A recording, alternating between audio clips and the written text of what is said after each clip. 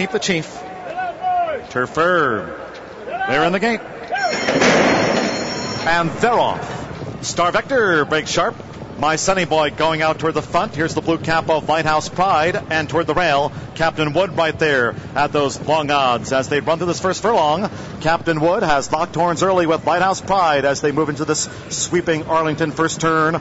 And Lemonade Kid is well spotted there in the burgundy cap next and third from My Sonny Boy. Star Vector follows the trail up the rail. Cloud Castle between horses and a 3 wide Doc's Nephew. Farther back, it's still 4 more to Keep the Chief and Canary Kid. Those two race a joint last. The opening quarter in 24 and 2. Rails in the million lane. Lighthouse Pride and Captain Wood head to head.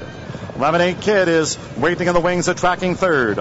Chris Emigh and My Sonny Boy, most wanted at 3-2. 5 lengths off these leaders. Star Vector comes up the fence. Doc's Nephew will be caught wide at both turns. Cloud Castle is covered up, followed by Canary Kid, and Keep the Chief is ninth. 4 furlongs in 49 seconds flat.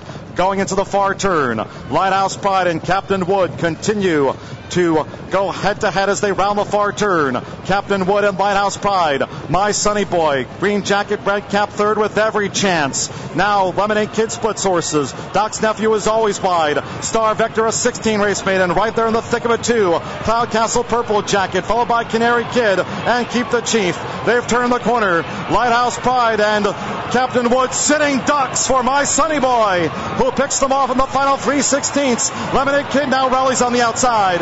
Then further back is Doc's Nephew coming inside this final half furlong. My Sonny Boy from Lemonade Kid coming up toward the wire. My Sonny Boy.